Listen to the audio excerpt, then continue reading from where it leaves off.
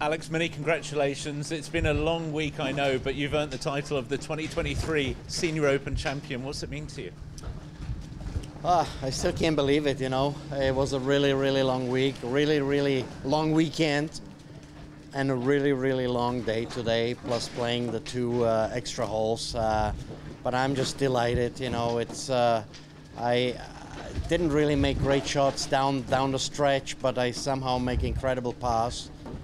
You know, going into the playoff, I really thought if I pull a couple good swings off, I might have a chance against Patrick. It's really difficult, but you know, it's one-on-one, and I'm so pleased. I still can't believe it, you know.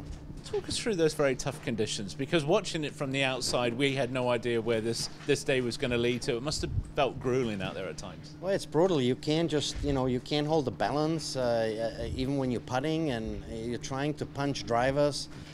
You have wet hands, wet grips. Everything is. You have a 40-mile-an-hour crosswind, so it wasn't easy. You know, as you can see on the scores.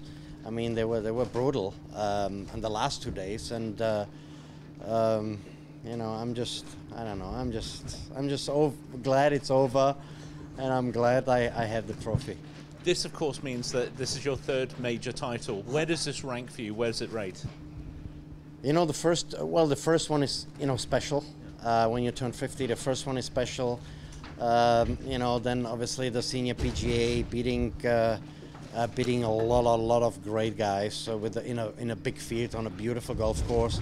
But then coming to Europe, you know, I was born in Europe. I grew up here in Europe. I'm not familiar with those conditions like links course, but I played on the European Tour for many years over here. And you know, but I forgot how difficult and how different the golf game is, but being 20 years in the States and playing in sunshine and easy courses, you know, when it's perfect weather, and then you come here, it's everybody's struggling, and I'm just glad. I think we all are glad that it's over. You know, it was a brutal week. You know, even the caddies, everybody's drenched. You know, everybody's sore. But you know, I'm glad it's over, and you know, kiss up there. I've got to ask, how are you going to celebrate this success?